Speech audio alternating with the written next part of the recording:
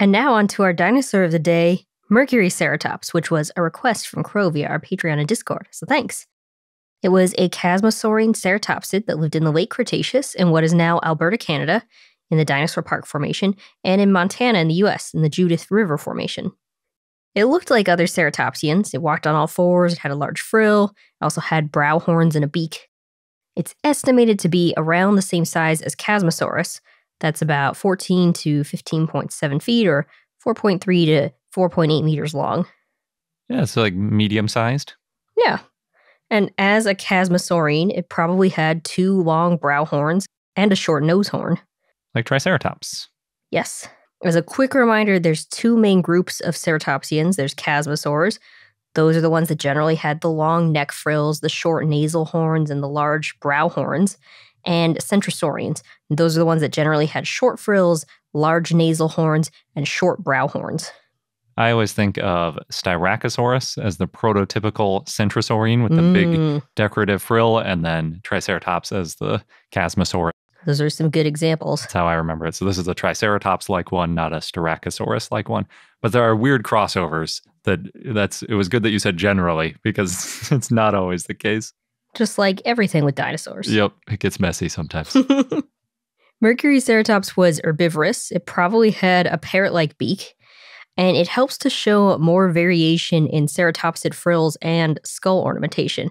That's because it had a unique frill with wing-like protrusions on the sides of the frill. They've been described as a butterfly-shaped frill or neck shield. Oh, I have seen that. As soon as you describe that, I can imagine what it looks like. Well, they've also been described as like the decorative fins on classic 1950s cars. That's interesting. The squamosal skull bones were hatchet-shaped, and they stuck out from the side. And this skull ornamentation was probably used to identify each other and attract mates, in addition to maybe defense. The type species is Mercuriceratops gemini. It's such a astrological type name. It is.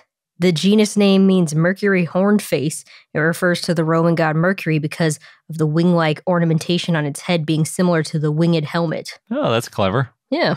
And the species name refers to the constellation Gemini. They're named for the twins Castor and Pollux because 2 very similar Mercuriceratops specimens were found, one in Canada and one in the US. It was described in 2014 by Michael Ryan and others. And the fossils were first found in 2007 by Tribal Paleontology. They found the frill elements. So those 2 specimens that were found were nearly identical, the one in Canada and the one in the US. They found the squamosals from the right side of the skull. And that helps to show that these fossils were probably not distorted or crushed, or that it wasn't a pathology. Yeah, definitely. That's always the question, right? When you find a weird dinosaur, like, was it weird, or did it just have some issue, or did it get distorted, or what happened here? And this one was weird. Yeah, when you find 2, that is excellent evidence. These specimens were found about 236 miles or 380 kilometers from each other. Just fairly far apart. Mm-hmm.